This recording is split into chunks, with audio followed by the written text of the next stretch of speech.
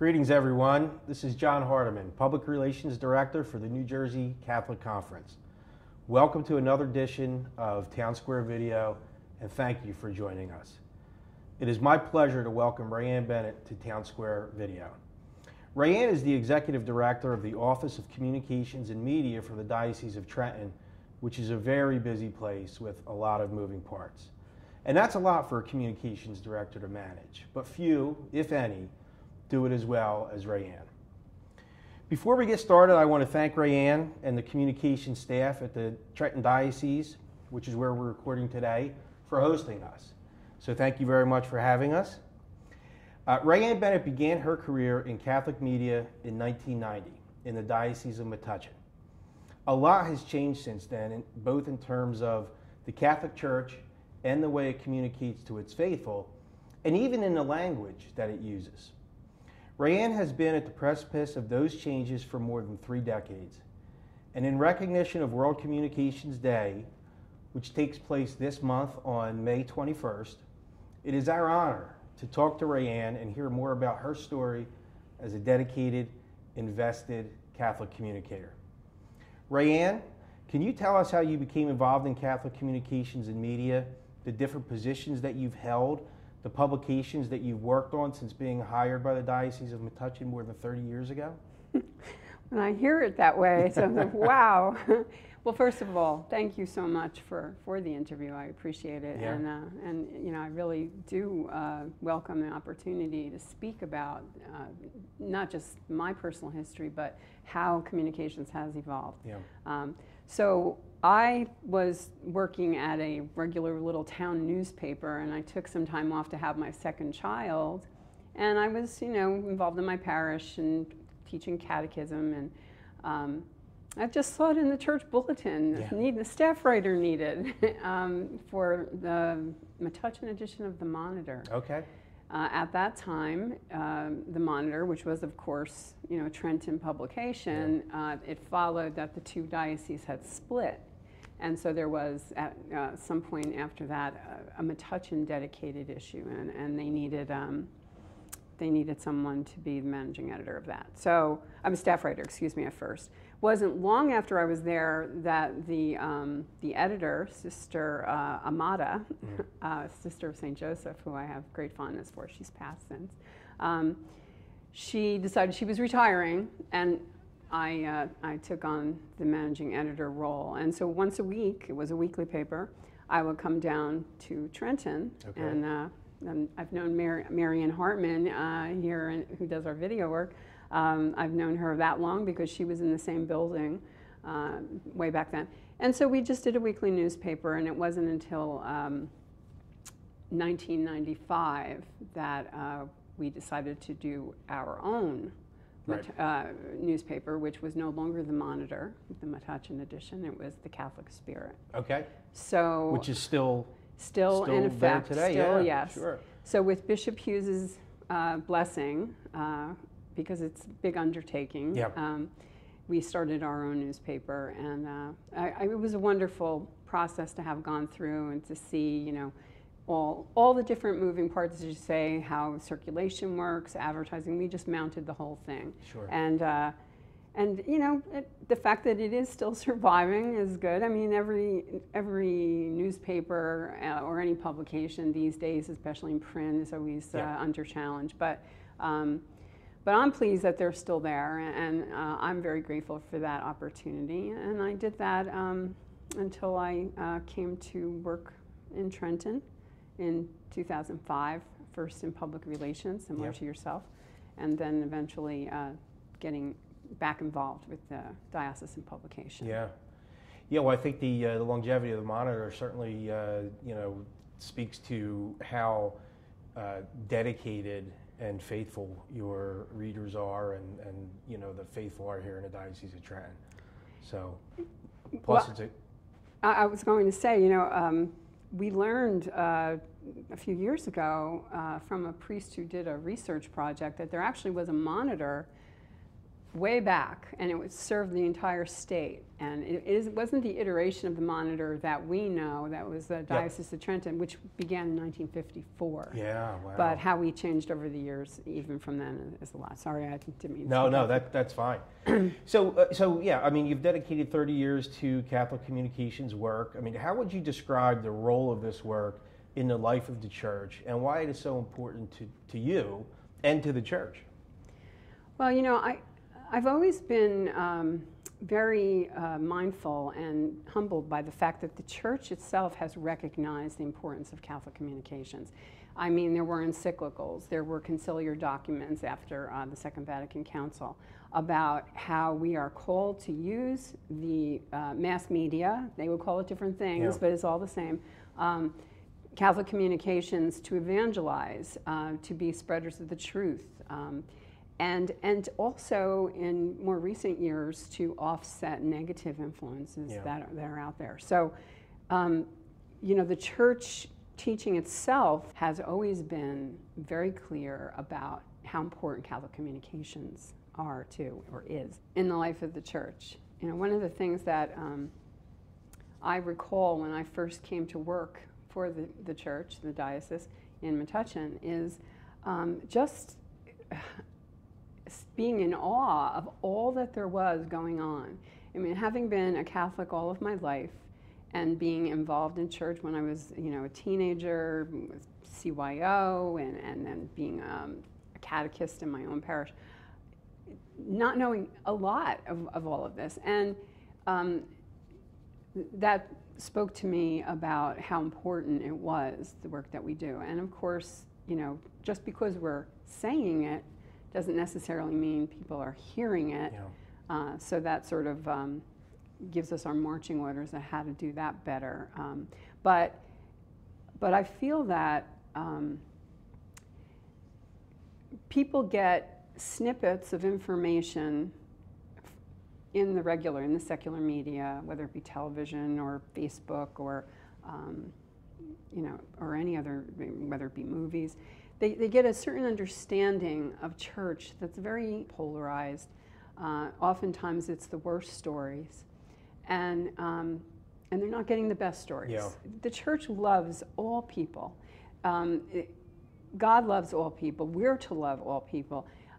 Yet, if we just listen to the secular media, the church is always condemning. The church is, you know, not accepting or rejecting.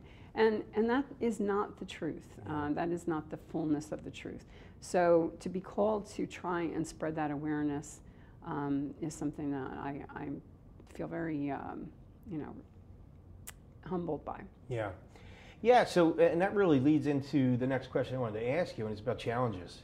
And that certainly sounds like one of the, you know, bigger challenges you face as a Catholic communicator. But can you talk about some of the other challenges that you face as a Catholic communicator that, you know, even go beyond what normal, you know, communication professionals might face in their professions, because this is the Catholic Church and it at times is polarizing. So maybe you could talk a little bit about some of your biggest challenges in that regard. I'm glad you brought that, you know, that distinction up, because I think anyone trying to do communications, you know, is up against the same things. And you know, we know what they are. We all know what they are. There's distraction and a sense of just being overrun with information. Every time you pick up your phone, you're getting notifications and what have you. You know, with the Catholic community, many Catholic families, they have very busy lives, and you know, they might have a personal prayer life, and they might try to read scripture or have faith-based discussions with their children at home. But their time, and you look at a schedule, my one daughter keeps a Google calendar, and the color, and you know, it's everything, everywhere. She's got 4 kids. But the you know, the ability for them to focus is really hard. So, and I also think that, you know, we've changed over the years. For instance, when the monitor was first you know, established by Bishop Barr, the church would speak and people would listen, and there was no sense of, well, I've got to be in 10 different places. Right. And I think people were hungry for that. There was also the sense that, just like the establishment of Catholic schools, we wanted to be in a place where our faith would be respected and protected. I just feel as though there are, so many different distractions, and people's attention is being pulled in so many different directions, that if I had to boil the challenge down to one thing, it's that to make it engaging, to make it real, to inspire. Yeah. So we're not just talking words at people. Yeah. We're really trying Sure. to inspire through words, pictures, video, even with the full communications component. Yeah. All the different elements, and I think we have to employ them all. It's not just one or the other. We have Sure. to use them all. So that's Yeah. kind Well, of and where to your I'm at. point, I think the constant the news that people are being fed really, I think, from my perspective, gets down to one of the biggest challenges, and that's that you just have so little time to get somebody's attention and to keep them. And so it challenges us as communicators to really have to be very compelling with the words we use and the format in which we're presenting. So I agree. I think that it's fantastic, and the Trenton Diocese, and we'll talk about this in a minute or two, has employed so many communications mediums. So you're doing all you can to reach your audiences in all the different formats in which they want to see content. So that's great. We try. So at a time when many dioceses are shutting down their print publications, and we know, just looking at it outside the Catholic community, the same is true for many organizations and nonprofits who just don't do print publications anymore, and they're doing everything online. The Trenton Diocese still publishes a print product, the Monitor magazine, as you mentioned. So can you describe how the publishing work of the Trenton Diocese has changed over the years and why that's been necessary? Sure. And I kind of touched on it a little bit when I said that, we have to look at how we're delivering content and messaging to our community. But before I go any further on that, I have to really acknowledge and thank our bishop, who is very media savvy. I mean, there is no one in the communications and media office, our staff, that doesn't know this about Bishop. He's right on top of things, and he's supportive. He tries very hard to give us the support we need. In another diocese, perhaps this wouldn't be the case, Right. Sure. So I really am very mindful of the fact that we have much to be grateful for with him.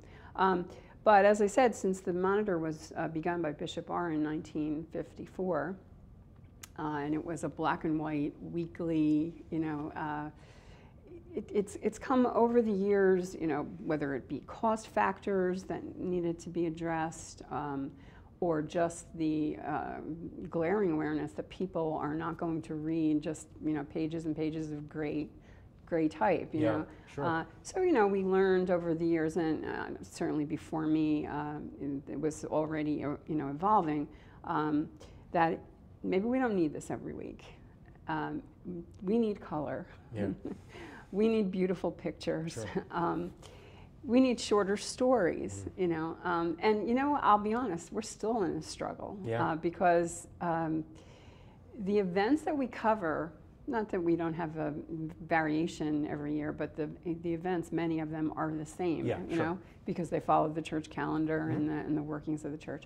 So, there's always been this compulsory way of reporting on that, and we're just really challenging ourselves to find different ways of doing things, so that it is meaningful to the people who have that split second to look at it, whether it be that they're looking at it online. With the magazine, we went to the magazine in 2019, which was an acknowledgement of the fact that people are not getting their news in the same way, and that newspapers, nobody liked the way newspapers felt, and it was a whole process. But by doing a magazine, we felt that we could deliver something more beautiful, something more inspiring, It really has. People made the change with us very well, Yeah, sure. and we've had a lot of really good feedback. Do we want more? Do we want more readers? Of course. Sure. And there are some among the priests, pastors and others that might say, well, let's just put it online. I like looking at the digital version, so everyone has their preferences. Yeah. And, just making people aware that it exists is still a challenge. Yeah, Not everyone understood. even knows that. So we're working on that. But I think every form of media, whether it be video, whether it be social media, and certainly news media online and in print, it has to evolve. It has to, Sure. because people and everything's changing so quickly. You know yourself being in this business. Yeah, well, absolutely. And years ago, Facebook was the giant when it came to social media. Even that's changing. So it moves quickly in this space. So. So in regard to the monitor operation, I mean, how many people do you have working on that? And, I recall from my days in the corporate world, I worked for a large company. We had the benefit of being able to produce our own collateral, our own materials, newsletters, things like that. I guess that's probably not the case here. So does that mean you're working with outside vendors to put that together, or do you do your own publication here? We do our own. Okay. We do subscribe to OSV News, which is a new establishment taking over for Catholic News Service, which closed down last year. Right. And that's an Our Sunday Visitor product, and they propped that up quickly to pick up on the need that was going to be out there.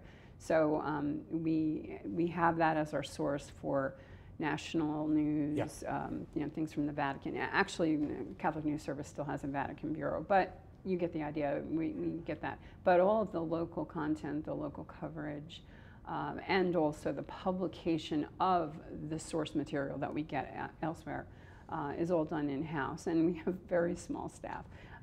We have one editorial full-time person. Okay. We have a designer who's also full-time, Okay. and everyone else, myself included, and a few others, are separated or divided, I should say, among the different departments of communications. So, insofar as the monitor goes, there are 2 full-time people Okay. working on that. But the way we do what we do is we have wonderful freelance partners Right. who support us. They're people who have sometimes worked with us before and have left staff, or we've just come to know. Some of them I've known the whole 30 years Yeah. and worked with them Right. and been blessed to have that relationship. So really, what we do is a result of the partnership with our staff and our freelancers. So do you have relationships with all the parishes within a diocese as well, who are sending you information on things that might be happening in their parish that might be something you want to include in the monitor? Is there that relationship back and forth? There is some of that, but I will say that it's decreased over the past few years with the advent of social media. Right. Because just like everyone else, parish staff have only so many hours, or their volunteers only so much time to do what they do. And in their opinion, if they get it out to social media, they've checked that box. Yeah. And some of them still send to us, but what we then often get is we're telling stories about the same parishes. Sure. So it's a bit of work really reaching out to them, Yeah, and sure. very often it's at our invitation to respond to something that we've heard about or whatever, and also keeping our ear to the ground to look for the news story, the different kind of story, Sure. something that would be of great interest to everyone. So. We do have a relationship with the parishes, but it migrates and it changes, and even is subject to their staffing and their own resources. But they know that we're here for them. At least I hope they know that we're Yeah. here for them, and the schools as well. Sure.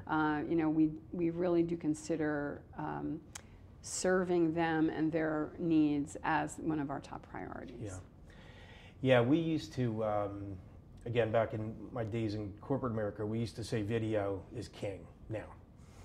And here we are having this discussion on video. And that really gets into podcasting as well. That too, that's an evolution in communications that we've seen over the last couple of decades. And it sounds like you have embraced that, and it sounds like Bishop has embraced that as well. How would you say that you were, what kind of focus do you put today on videos and podcasting versus traditional communications where, you said the newsletters and, even the monitor? And not to say one has to be better than the other. It's probably a combination of all together that makes it work. Right. But it sounds like Trenton Diocese really has embraced podcasting and videos. Is that something you can talk about? Sure. And I will just affirm what you're saying. I mentioned earlier that I think that it really is about having all those levers going at the same time, and through that we'll end up reaching more people. But the video work of the Diocese of Trenton has been well established. As I said, it was going on 30 years when I was doing the Metuchen edition of the Monitor. There have been television programs that this group of folks and some of predecessors or people who have gone since, they would produce weekly or monthly. I'm not sure. I should get clarification. But there were programs, and I think the realization was that people may not be looking at television programs like that in the same fashion. They're also very costly. For as much as we can say about video, video is one of the more costly ways of doing things, unless we're talking about using a cell phone on social media. But when we're talking about quality video, it isn't an inexpensive endeavor. But what they have kind of transitioned to is creating video for different purposes on different subjects, and their work has been just really extraordinary.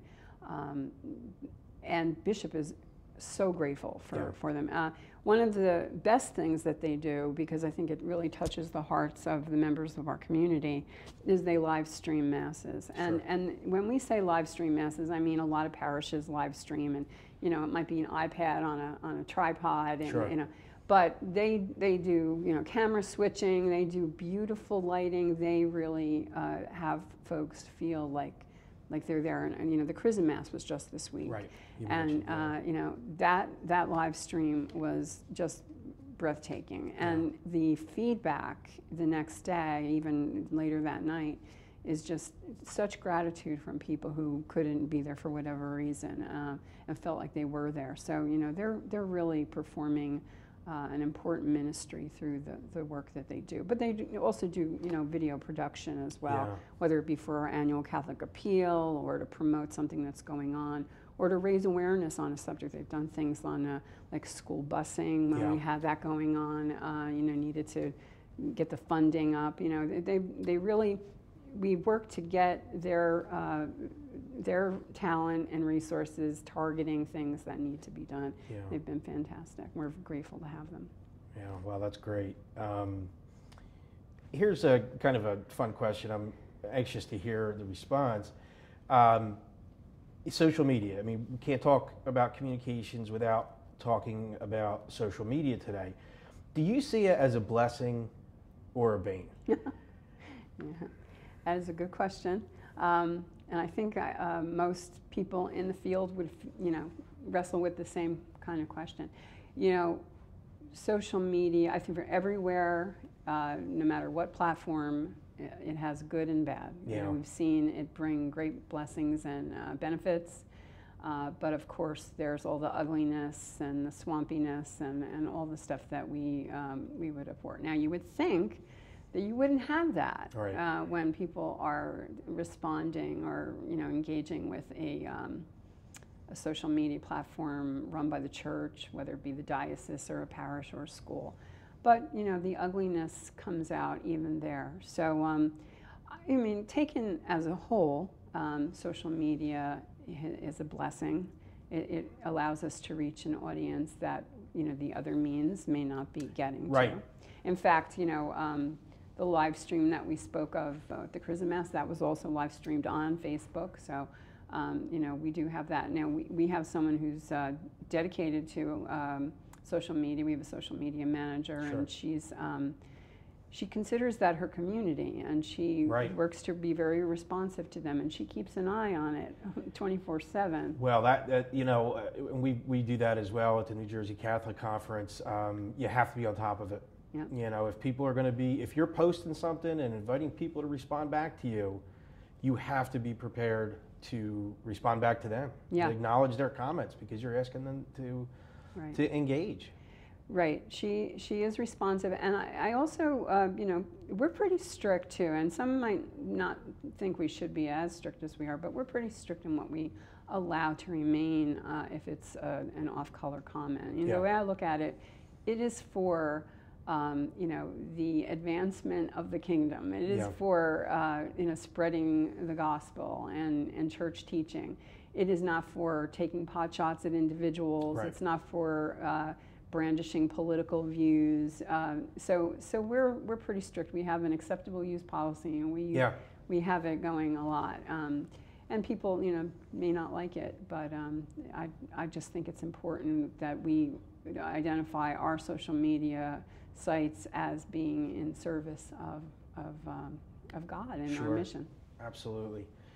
And the speed at which communications moves these days, you could spend decades building up your brand, and something can go bad on social media, and you can do a lot of damage to that in a short period of time. So my compliments for your diligence and the oversight that you give your social media platforms. Rayanne, before we wrap up, and this has been great, there is one question I'd like to ask you.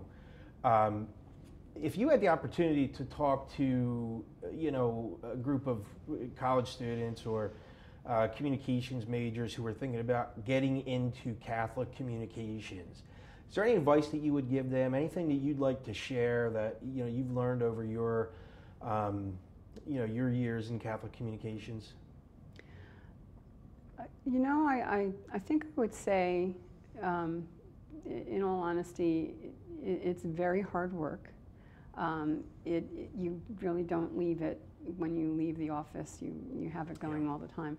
But at the same time, and I know that my colleagues in the department and in the office, they feel very much the same way, that we have a purpose. That we're not just working, we're not just working for a paycheck, and we're not just working for a product, but we're working to serve the church and to, in our minds, help people. Yeah. So I think that if they're called to something more than making money, because you're not going to make a lot of money working for the church, I think everyone knows that. If you're called to a life of purpose, it is an option. Yes. It really is. For sure. And it's engaging. It's always new. It's always different. One of the things that they've always said, with newspapers, people who are in newspapers, they have ink in their bloodstream, and but it is almost an addictive thing, because as soon as you finish putting a publication to bed, you get started on the next one. Right. So Sure. So for all those reasons, there's always something to be addressed to get your attention, and I think it's a calling that's worth the best people there. Well, that's a great way to end today's video. Rayanne Bennett, Executive Director of the Office of Communications at the Diocese of Trenton. It has been an absolute pleasure to speak with you today, and thank you again for having us. And to our viewers, thank you for joining us. We look forward to our next video, and remember to visit njcatholic.org, Townsquare Video, to view all the videos we've done leading up to this one. Thank you very much.